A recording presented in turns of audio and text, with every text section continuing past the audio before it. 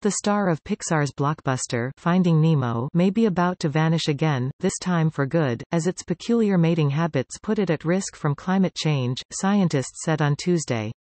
They observed the vibrantly colored clownfish, which live in anemones, for more than 10 years around Kimbe Island off eastern Papua New Guinea. A team from France's National Centre for Scientific Research (CNRS), along with other scientists, established that the fish were picky about the way they choose their mates. Given that both anemone and their clownfish tenants ultimately rely for their survival on coral, which is under threat from warming seas and threats such as pollution and human intrusion, they may need to adapt quickly. The scientists say this can be achieved only with great difficulty.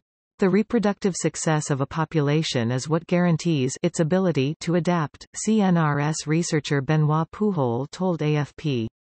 And clownfish have a very particular reproductive cycle, dependent on a stable, benign environment.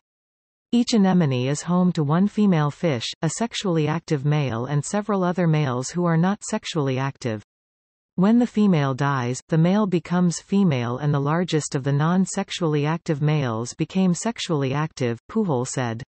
The clownfish does not have the genetic variation which will allow it to modify its reproduction method if there are environmental constraints.